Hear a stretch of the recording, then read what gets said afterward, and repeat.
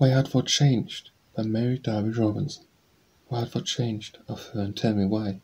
Love lies reproached, and passion feels decay.